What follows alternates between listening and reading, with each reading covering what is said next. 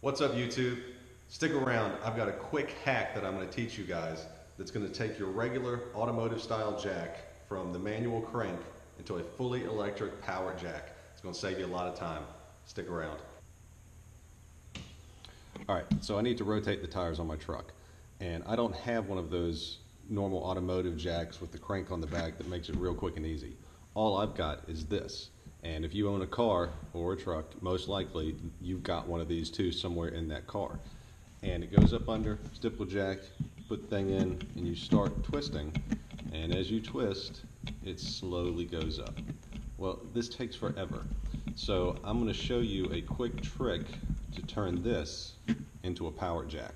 You're going to need a couple things. Obviously, number one, you got to have the jack. Number two, you need the pack of tools that comes with the jack. I've got a Chevrolet. All Chevys look like this. Now, typically, you would need this piece and all of these extensions, and you would, put the piece in there, put all the extensions on, hook this up to the end, and then start using this as a crank mechanism to get the jack up. It's slow, it's cumbersome, it's hard to do. For this, you don't need this piece. All you need is the jack and this piece right here that goes into the jack. And notice the other end is square. So we're going to need a couple more tools. Number one, you need a cordless drill. If you don't have one, that kind of sucks. This isn't going to work without one. But if you're like me and you carry tools, I've always got one of these in the back of my truck. So a drill is what's going to make this work. To go with this drill, we're going to need a 3/8 adapter for the drill.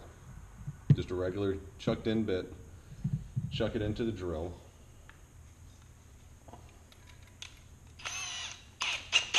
And now your drill can accept sockets. But this is a weird size. There's not a socket, standard or metric, that goes on this well. So what I found in my toolbox was this little guy. See if you guys can see in there. This is called a gator grip. It's essentially a socket, but on the end of it, it's got these little metal pins that as you push in on it, some pins go in and some stay, so it essentially can grip to anything you put it on. Now, truth of the matter is, this thing sucks. It doesn't do what it says it'll do, but for this, it actually does. So you're going to put that in the end of the drill. Put your wand in there. Put your drill into the gator grip, and then voila.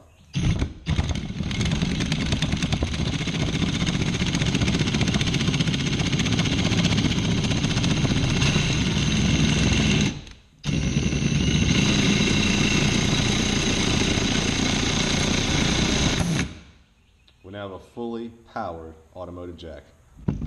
Let's try it.